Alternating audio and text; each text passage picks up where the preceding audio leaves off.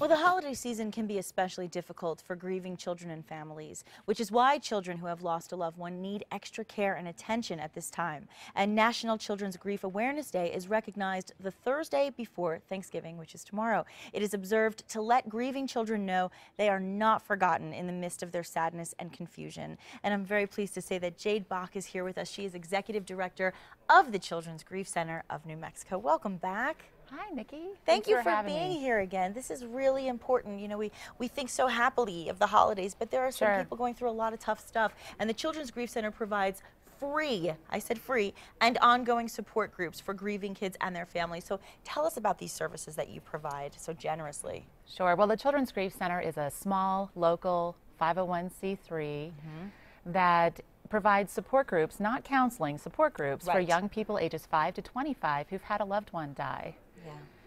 These groups are provided through the generosity of our very awesome volunteers and community support. We don't receive any state or federal funding.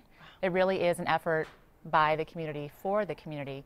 No one ever thinks they're going to come to a place like the Children's Grief Center. Of course not. It's not something you think about, especially as a child. So I'm so glad you're bringing awareness to it once again. In fact, we actually have a clip that I want to show of some children who have relied on the Grief Center to cope with some of their losses. Take a look. 14, I'm in the 8th grade, and my mother died.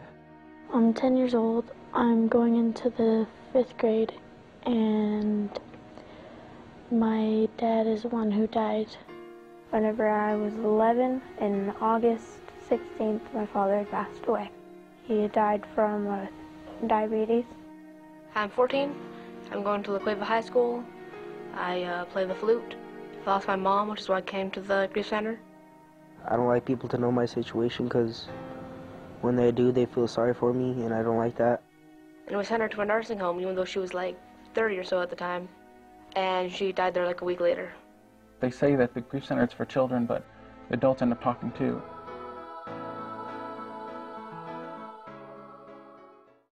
It's heartbreaking, and I was just saying that, you know, it's so hard to hear that and so sad, and you said it'd be a lot sadder if they didn't have a place to go where people understood what they're going through. That's absolutely right. And so how and when was the Grief Center found in the first place? Well, the Children's Grief Center is actually 11 years old this year, and we were founded by just a group of compassionate community folk who realized there were a lot of programs out there for adults who lost a loved one, but nothing for kids. Good point. Good point. And like you said, it's not this one-on-one going to a psychiatrist or a therapist. It's a group that you can be with who can understand what you're going through, and nobody else can understand better than someone who had the same experience. So how do children grieve? Well, that's a good question, and sometimes it doesn't look like they're grieving at all. You know, adults tend to be laid low, pretty sad, and kids can be all over the place. If you've ever been to a funeral and you've seen a little one running around, or they go back to school and they're trying to act like nothing happened, that's teenagers most typically. Well, you heard that one kid say, I don't want people to feel sorry for me. Right, And that's something they go through. So kid grief is different than adult grief, and it can be hard for family members when they're all sort of in a different place. A very young child will often ask weeks after the funeral, my daddy died, do you know when he's coming home? They just don't understand that death is permanent and that it's universal. So, well then how should parents or teachers or any other adult for that matter who's involved in a child's life, how should they acknowledge and support the grieving child? What would you recommend? That's a good question, and often we're kind of afraid and we don't want to bring it up and we don't want to make them sad, but trust me, they're thinking about it anyway. It's always okay to say, I'm sorry for your loss.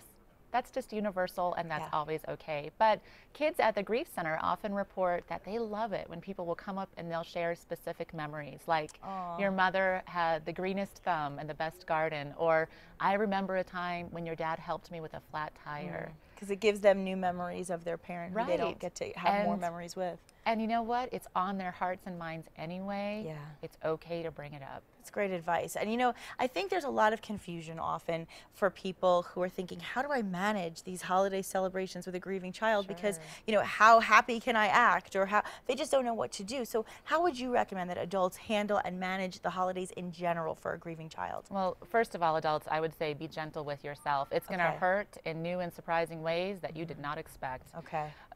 Actually, at the Children's Grief Center, we do a lot of work around the holidays, and we have a workshop. It's called Grief in the Holidays. It's December 15th from 9 to 11, and information about it is on our website. Okay, good. It's free like all of our services. So So families can come and they can just get some specific ideas. But in general, I would say share memories. I would say find a way to include the person that you lost in your celebrations. If you want to buy a gift for them and donate it somewhere, if you want to make a charitable contribution to something they cared about in their memory. So don't ignore it. Don't pretend like it's not. I mean, acknowledge it. Let them know that you're acknowledging Talk that about the elephant in the room. Yeah, okay, that's really good advice. I mean, and it's okay to be happy over a holiday. It's okay to find the festiveness too, You know, right? and kids are great at that. They move in and out of their pain. Yeah. They'll be happy and laughing one minute, and then they'll realize something and they'll be sad the next. Oh, yeah. Sometimes older children and adults, we might feel a little guilty if we're having fun. Yeah. Let it go. Let it go. Good advice. And we also want to remind our viewers to wear blue tomorrow. Yeah. That's in recognition of National Children's Grief Awareness Day. And let's remind them one more time where they can go for more information. Sure. You know, there's a lot of resources on our website, childrensgrief.org. Okay. They can also call the Children's Grief Center. We are located in the near North Valley. Perfect. And so they can come by and visit our Losing Library. Well, thank you so much. And thank you for what you do for all these kids. We appreciate you so much. Thank you.